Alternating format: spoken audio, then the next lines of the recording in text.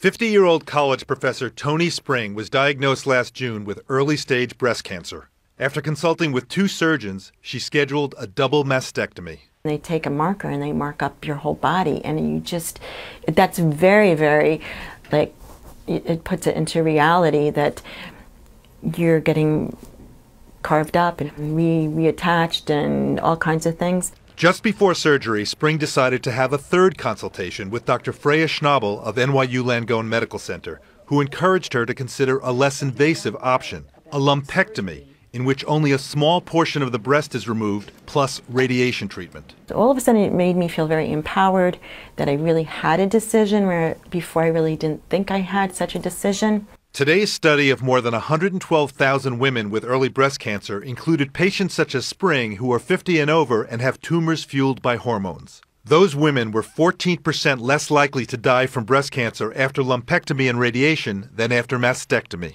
And I think it's particularly important today when there has been an observed trend in America over the last few years of an increase in the rate of women having mastectomies, even if their breast cancers were suitable for treatment with breast-conserving surgery. The rate of mastectomies has increased as much as 2% each year since 2000, even though previous research found the 2 approaches had equivalent outcomes. I think that sometimes patients think that because a mastectomy is a bigger operation, that it means that it's better treatment. And even though they would prefer perhaps a lumpectomy, their sense is that it's a better treatment and they opt in that direction.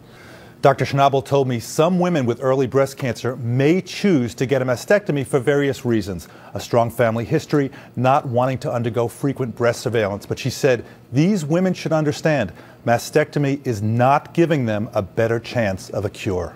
Important. Jon, thanks very much.